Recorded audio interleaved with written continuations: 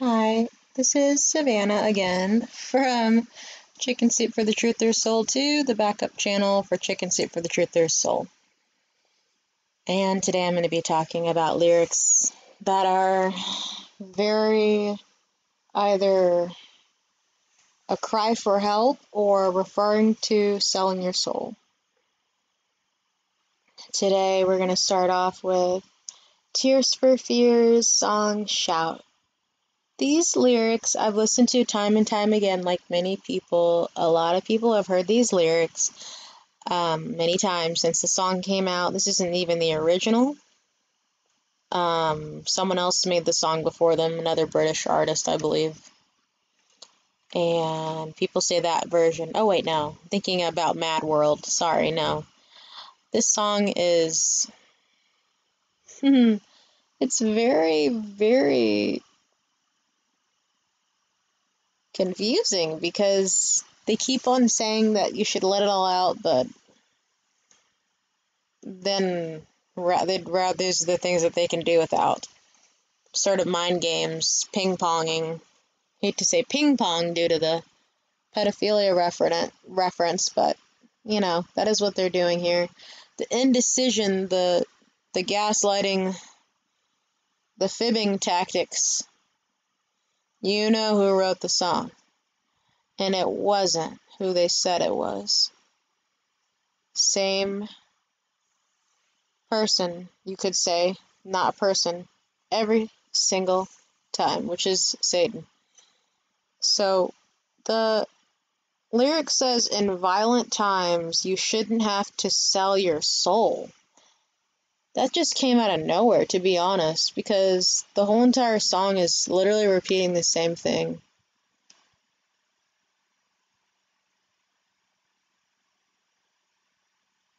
They gave you life. In return, you gave them hell. As cold as ice. I hope we live to tell the tale.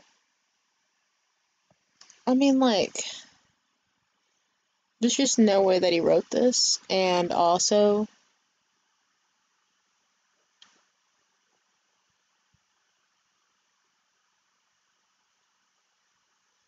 I have no clue what he's saying.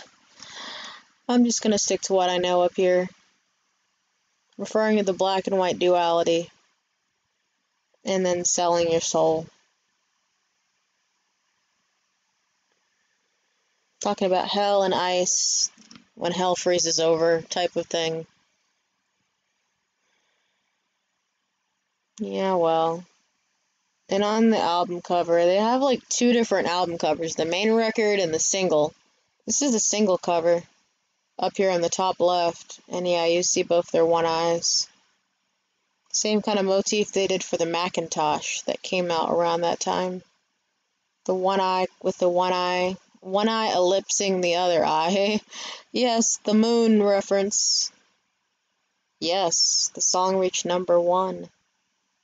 Yes, they did the deed. Next song is really, really, really, really different. Sign Your Name by Terence, Trent, D'Arby. Yeah, he's out of my era of music, but this song always sticks in my head for some reason. It's from the first time I heard it when I was like 11, and I'm like 24 now, so it's been a long time.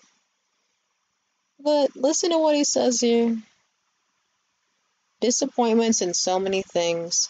It seems to be the way. Your gambling cards on love you play.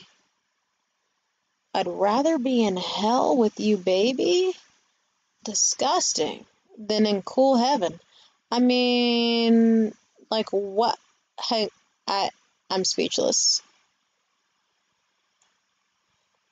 I'm literally speechless. How and why?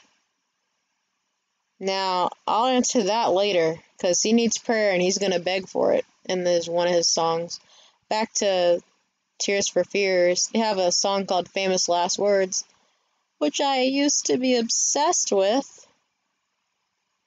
Lyrics that stood out to me the most. When the light, yes, there goes that light again, from above, burns a hole straight through our love.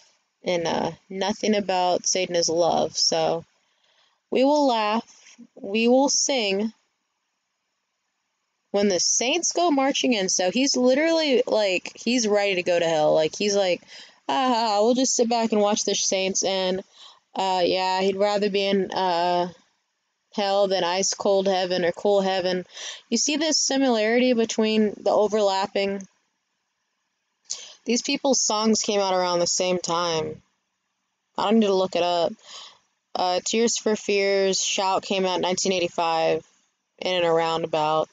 This song came out in and around 1985, 1986, 87, or 88. This song came out in 1988. So you see, within a 3-year span, they're all these songs. And the last song, If You All Get to Heaven, again by Terence, Trent D'Arby.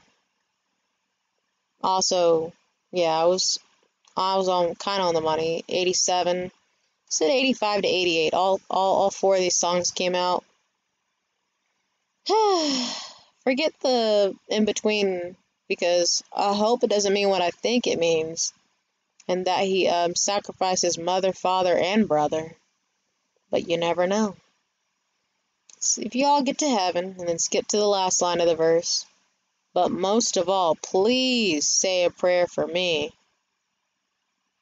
I'm sure now he's squeezing in some stuff throughout the song that makes no sense, but also some things that make a lot of sense if you've read the Bible. This Latin here that he's got after he says say a prayer, I have no clue what it means, and I do not want to know because it sounds like some kind of curse. Then he says, if you all get to heaven, say a prayer for my camel as I ride through the desert.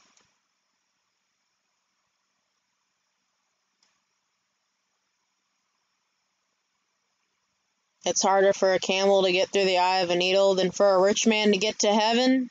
He knows.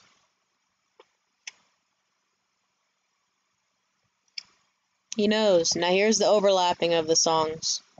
Helpless people shout until their blood starts to boil. Yeah, well, he knows about what awaits him in hell. And we got the shout reference, referring to the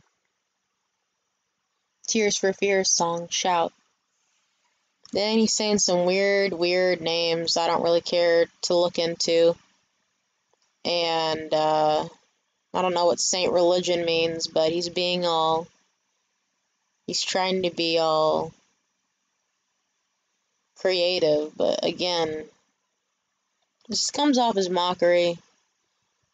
Blood baptism, well, see a lot of people like Eminem, maybe Tupac, maybe you've seen the pictures. I've seen even photos from back in the 60s. Some boy bands up in a bathtub. Blood baptism, I mean, wow, this guy right here gave it all away.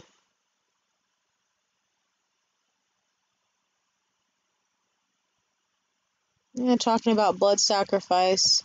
Young men must die to keep the old ones alive and to prove their studs once again. Just this part right here, though. Young men must die to keep the old ones alive. That's kind of what they believe in. Like, they think it's like some cycle. You have to keep on sacrificing. One goes up and one goes down. See, that's why, like, somebody dies like Otis Redding, then James Brown pops up and gets more successful than he ever had around about 1970-71. Selena dies, and Jennifer Lopez pops up really high. Aaliyah dies, Beyonce comes up really high.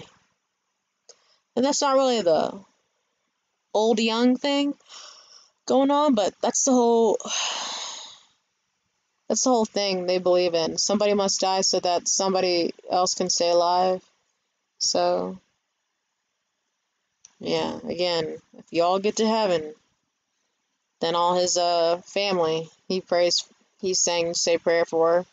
I hope he didn't get rid of them like Jennifer Hudson, like she did. Like, literally, actually, her mother, brother, and someone else But then it says, but most of all, you gotta say a prayer for me. Yeah, well, I will. He's still alive. I have to get better at praying for these people, because sometimes you get into the mindset where you think they can't be saved because they've been out of God's, like, no, you're never out of God's good graces or sight, but they've been they've been not paying attention to Him, excuse me, for way too long, and if they wait much longer, the window of opportunity will close. So we have to remember to pray for these people. Roland Orzabal is the guy in this photo here in the top left in the front of the picture. And the guy back in back of him is Kurt Smith. In 2013 or 14, they went on tour after like a 25 year hiatus in America. Like they were going on a worldwide tour for the first time in a long time. During the tour, before me and my dad were going to go see him, his wife died. His wife sang, Roland Orzabal's wife died. She sang backing vocals on their debut album. So in a way, she was a sort of extended member of the group. These people have to have their sacrifices. So anyway, I hope that you enjoyed, and thank you for watching. And I hope that you have a blessed day.